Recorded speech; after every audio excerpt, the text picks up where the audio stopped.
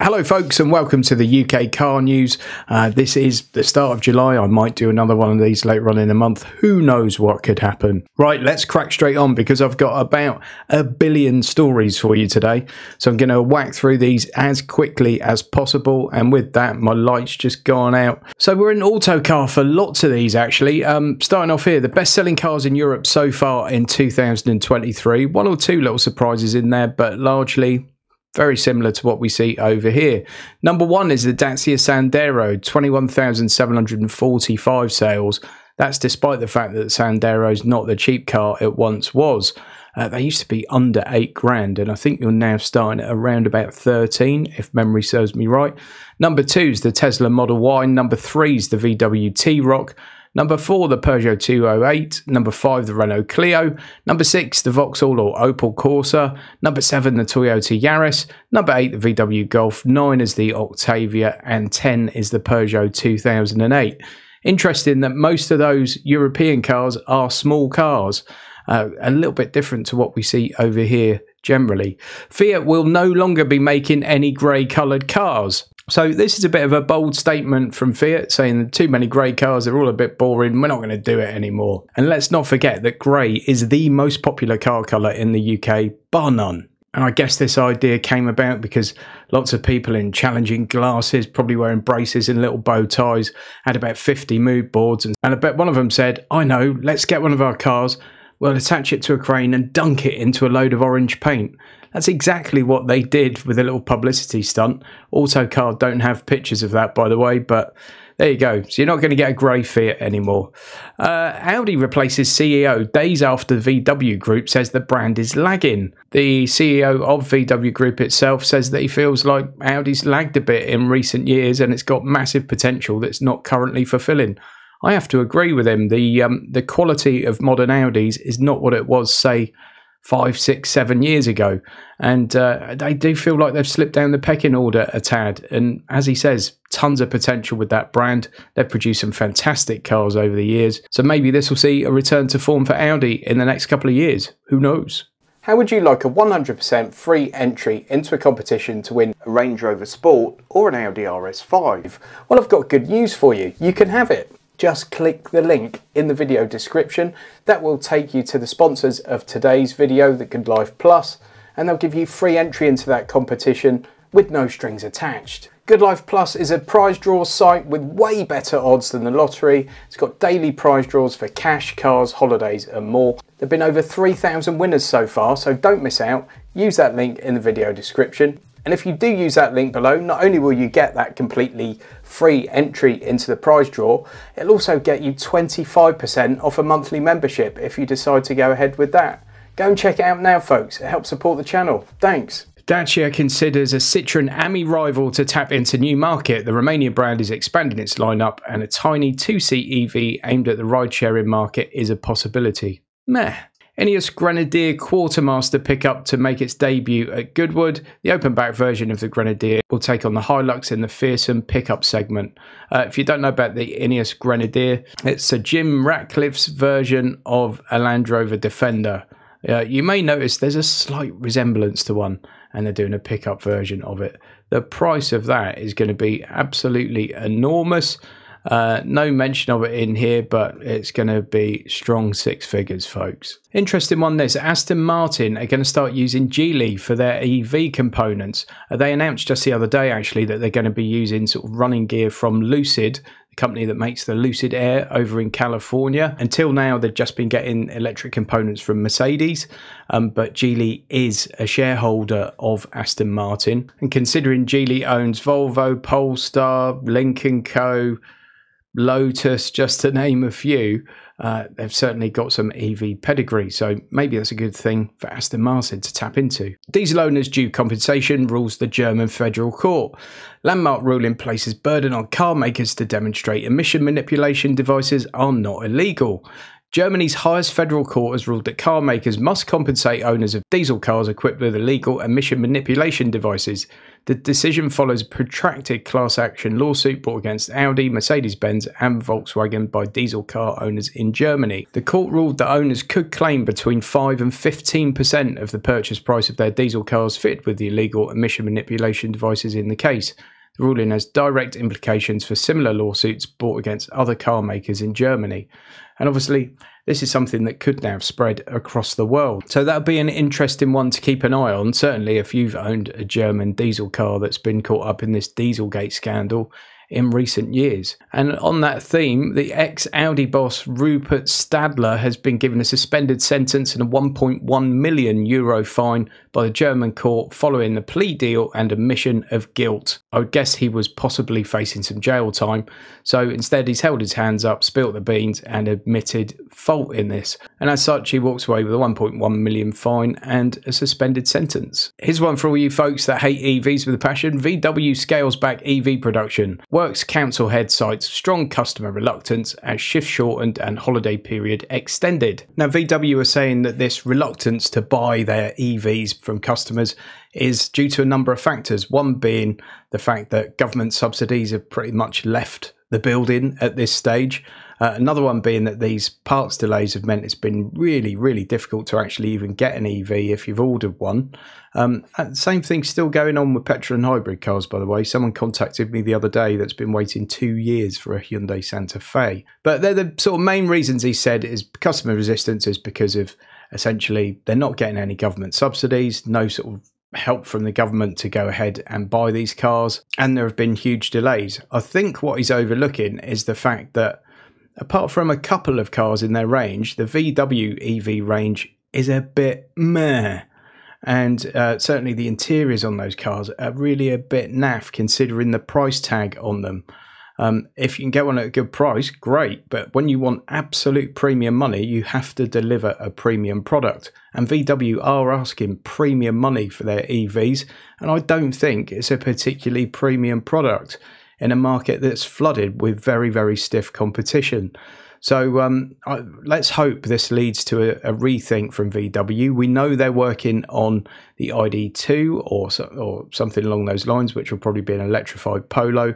And they are saying that that's going to be available at a more affordable price. So let's hope this gets them to remove thumbs from bottoms and actually get with the program and start delivering really good cars that people might potentially be able to afford. Folks, if you've watched any of that Drive to Survive series, the F1 sort of behind the scenes series on Netflix, you'll be familiar with Lance Stroll, who's the new boss of Aston Martin. He says he should be knighted for the work he's done. And those of you that have watched the show will know that this guy's probably president and chairman of his own fan club. Not my sort of chap whatsoever. The ego has landed, folks. He says, I should be knighted for what I've done. I've saved thousands of jobs and built a new Formula One factory with hundreds of millions of investment. The investment is staggering. On long-term success, Stroll said that in my other businesses, I've won. And he expects the same thing to happen at Aston Martin. Best of luck, mate. So Autocar have had a first ride in the new Polestar 5. Look at this. This is going to be the Porsche Taycan rival from Polestar. The pictures are fairly iffy on here, but this is a very handsome looking beast. It's just a first ride of a prototype, so I won't go into too much more detail. MG4 is getting a hot hatch version, the X-Power. Hot hatch EV gets 429 brake horsepower and 239 miles of range, and the upgraded powertrain blasts electric pocket rocket from 0 to 62 in 3.8 seconds. And that Tesla Model 3 performance rival is going to cost you 36.5 grand. New 25 grand electric Citroen EC3 to launch in October this year. It's going to offer 186 miles of range and it's going to be part of a new C3 lineup, which is also going to have internal combustion engines available. So it's not going to be EV only. The Neo ET5 Touring launches with 482 brake horsepower as the firm's first electric estate. New BMW i5 Touring rival has been developed with a strong focus on driver involvement. That is quite a good looking car. If you've seen any of the other Neo stuff, it all looks nice from a design point of view. The hottest variant is going to have a 201 horsepower motor on the front axle and 281 horsepower motor at the rear. The results are combined 482 brake horsepower, 520 pound-foot of torque, and 0 to 62 time of 4 seconds. It's no slouch, is it? Now, the top-end 100 kilowatt-hour battery is going to give you a range of 347 miles. It's also going to be a 75 kilowatt battery option that's going to give you 270 miles of range. No mention of pricing or anything at the moment, but obviously that's not going to be a cheap car. New 7-seat VW Tayron to arrive in the UK in 2025. First generation Tayron is already sold in China with standard and coupe body styles. There it is. It's a fairly unimaginative design, I have to say. It looks like a big VW SUV. Indeed, that's what it is. It's going to be the successor to the outgoing Tiguan Allspace, which is set to be retired. Once again, no real details on price or anything else at this stage. Back EV manufacturing to unlock 106 billion by 2030, says the Society of Motor Manufacturers and Traders. So SMMT have put together this manifesto that they've presented to government this week, and they're really telling the government to invest, and to invest in basically EV infrastructure, EV manufacturing, battery manufacturing, all of that, because we've potentially got £106 billion of business on the table, and if we don't get support from the government, we're not going to have a chance of getting any of that business. That's the gist of it. It's a bit more complex than that. If you want to read more about it, go over to the SMMT website and you can see it all there for yourself without any additional input from any of the media. Toyota could be the next to adopt the agency sales model. Selling cars directly to customer rather than through a dealer may soon extend to mainstream manufacturers. I guess the first to do this in a big way was Tesla, and other manufacturers are now taking a look at this and thinking, well, if we cut out that car dealer in the middle and just sell everything directly, we can keep a bit more margin. They can probably keep the price higher because the dealers obviously always want deals and discounts and everything like that.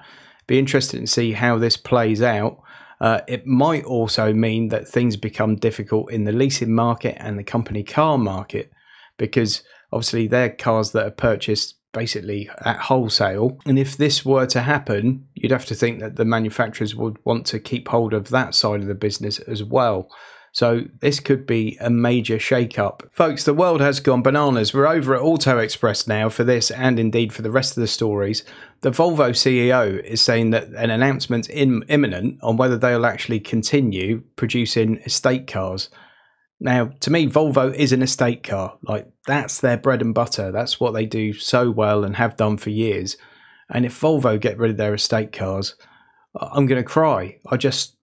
They're the best at it, really, and it seems bananas that they would move away from it, especially at a time when other manufacturers are now starting to talk about post-SUV, feeling that people have maybe started to have enough of some of the SUVs. Toyota GR86 to go back on sale in the UK. Toyota anticipates the new batch of GR86s will be another sellout.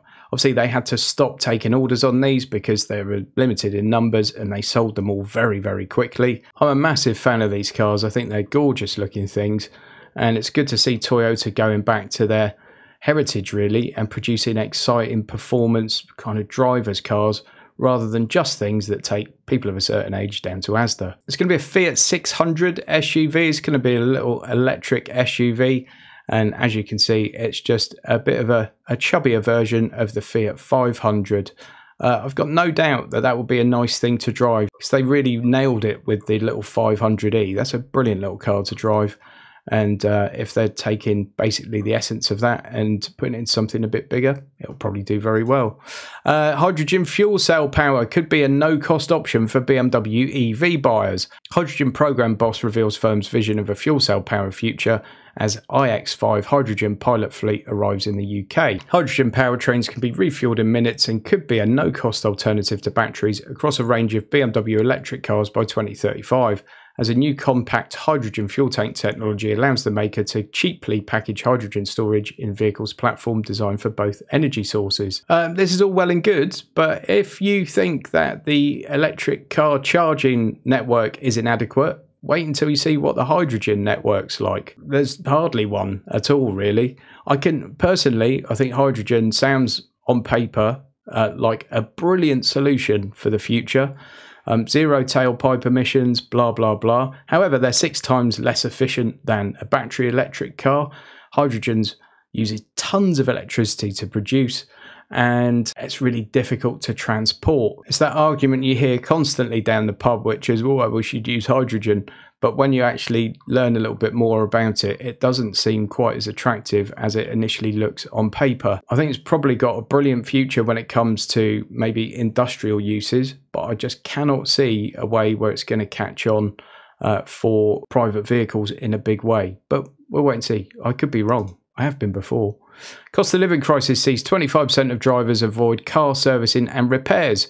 More drivers are making the potentially false economy of skipping or delaying car maintenance work, according to an RAC survey. This is probably not helped by the fact that there's so much profiteering going on in just about every industry, blaming the cost of living crisis. I need to get our car booked in for a service at the moment, and the prices I'm getting quoted for it are just ridiculous, like absolutely daft, in fairness. I made this point to a friend of mine the other day, but it's like the whole supermarket thing. Things have gone from £1 to £1.25 or £1.50. Have you seen anything that's gone from £1 to like £1.7 or £1.12? I haven't. Everything's gone up in very nice round numbers, and that seems to be going on in the maintenance industry as well. Things seem to go up in very convenient round numbers. But yes, you absolutely should still get your car serviced, and you should get repairs done, and it could indeed be a false economy. But let's hope the person you take it to for those repairs and maintenance is not also trying to profiteer from the current financial situation. The new Toyota CHR has been unveiled. Here are the pictures. I think that's a far better design than the old one. It still looks a little bit like a Transformer, but it's a bit more pleasing to the eye than the outgoing model. I know it's always a bit of a Marmite car, but didn't do it for me. The main thing is it's obviously going to have the new Toyota infotainment system in it, rather than the abomination that was in the old one. There's the new one. It's very, very good. It's also going to have a lot more space and practicality than the outgoing model. We're not going to be getting the all-wheel drive version by the looks of it, but there will be 1.8 and 2 litre hybrid cars that accelerate from 0 to 62 in 9.9 and 8.1 seconds respectively, with the former delivering claimed efficiency of 58.9 mpg and CO2 emissions from 103 grams per kilometre. The latter will return similar economy, but CO2 emissions start at 107. There's also going to be a plug-in version of the CHR for the first time ever. That's going to get you a 2 litre 4-cylinder motor that works in conjunction with a 13.8 kilowatt-hour battery pack and an all-electric range of 41 miles, power output of 220 bhp, enough for a 7.4 second 0 to 62 time, and 313 mpg is claimed. I hate these plug-in hybrid MPG figures, they're just daft. Jakku premium SUVs to join Armada models in Chinese brand Chery's UK lineup. So these are going to be on our roads, folks. The first Jakku model is going to be a Hyundai Tucson size J7. Should be on sale in the UK by June 2024, and a UK dealer network's in the process of being set up and could be ready to start showing cars from later this year. New Nissan Leaf Shiro brings starting price down below 29 grand. The pioneering all-electric Nissan Leaf has gained a new entry-level Shiro version. I don't think there's anything particularly groundbreaking there, but it's good to see manufacturers bringing out EVs now consistently under the 30 grand mark, something that we weren't seeing very often not too long ago. Councils urged to rethink switch to parking apps and keep cash car park payments. 1 in 5 drivers say their councils want to make mobile phone payment compulsory in public car parks. These parking apps and things have come under a lot of fire from a lot of people, especially those over 65. Obviously, some people find these things a little bit confusing. Not everyone's using the latest technology and everything like that. And what's wrong with going up to a machine and sticking a quid in, folks? Or if you live around here, about 3 quid now. It does seem like over-engineering at times. It's great to have these convenient options, but let's be able to use a little bit of cash. Extreme fast electric battery charging tech adds 100 miles in 5 minutes. 15 global automotive brands validate 100 miles in 5 minutes charging claim for new battery tech. This has been pioneered by an Israeli firm called StoreDot, which says the benchmark's the first step on a roadmap that will allow 100 miles of charge to be added to a battery in 3 minutes by 2028. By 2032, the firm reckons its technology will mean EV drivers will be able to top up their batteries with 100 miles of range in only 2 minutes. According to StoreDot, testing programs were started this year with 15 leading global automotive brands from Europe, Asia and the US, and feedback shows the new battery cells exceeded expectations. Now, if that becomes widespread reality, I guess that's taking what is seen as a major negative away from quite a lot of people when it comes to getting an EV. The fact that you can just top it up 100 miles in 5 minutes. I have to say that my experience of doing a couple of long road trips, like the one I'm going to tell you about again in a second, is that it's not really an issue. As long as you can use fast chargers, the charging of the battery coincides very nicely with the need to relieve your bladder and get yourself a drink or something to eat and have a little rest. So I haven't found it an issue at all on long journeys, I have to admit. Certainly not the one I just did in Europe. And if you haven't watched that video yet, I'm going to pop a link up for it in a second, and please go and watch it. I don't care if EVs are not your thing. It's more of a travel vlog than anything else, in fairness. Me and Tom Shorrock, we have a good laugh in it, and hopefully a lot of you will enjoy it. So please go and watch that. But before you do so, please give this video a thumbs up. Please subscribe if you haven't already done so. And if you'd like to buy me a coffee, I really appreciate it. And thank you again to all those monthly coffee members. Right, folks, go and check it out, will you? Thanks.